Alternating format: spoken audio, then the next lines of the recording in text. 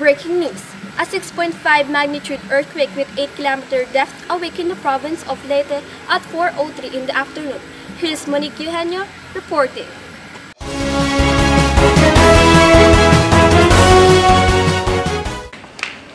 According to Philippine Institute of Volcanology and Seismology, PHIVOLCS, intensity 7 was felt and recorded in Ormoc City and Cananga, Leyte, while intensity 6 was registered in Jaro and Capoocan, and intensity 5 in Palo and Tacloban.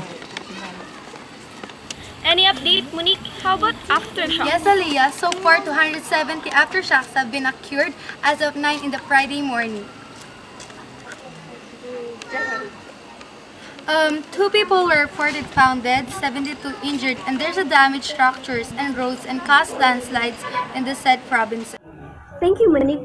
Once again, I'm Aliyah Rojas. For more news update, follow us on Twitter, Instagram, and Facebook at streamlinenews.com.